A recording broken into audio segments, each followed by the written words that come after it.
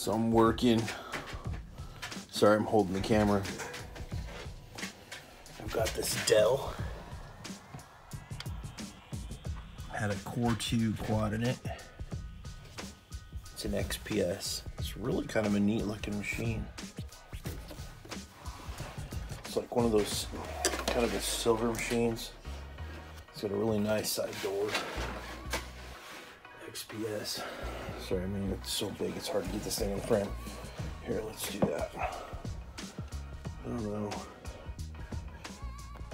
It almost looks like the carrier on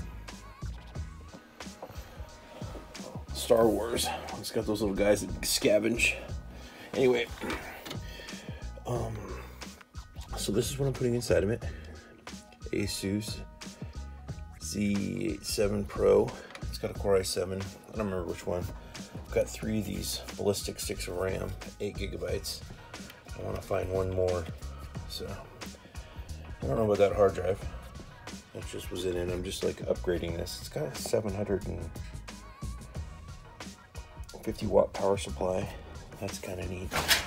Some of this, well, I guess my dogs want to bark at the cats.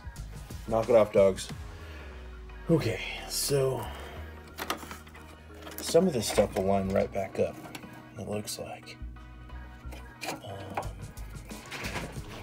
I think that's it. That's the catch. So this one needs to be plugged in there. Nothing like some 20-pin power. Okay, find out where the catch is here. Hold on.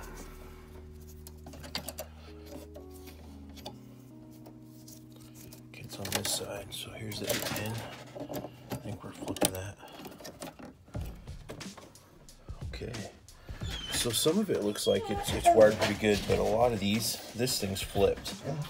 Because the motherboard that was in here is a Core 2 Quad 775 board. It's older, and it had these SATA cables that went up. Calm down. We'll go out in a minute. Anyway, so I might have to rewire these cables to get all right ends on the SATAs. So that'll be unfortunate, but I've got a bunch of SATA cables stored up, so there we go. I don't remember which Core i7 it is. It's not my fastest Core i7, but it's 1150 socket. It's still DDR3, but whatever. I'm happy with that kind of stuff. This is the video cards that were in it. I was thinking to put the sound card in there. No, it's not gonna work. It's PCI, I don't have any of those. Okay,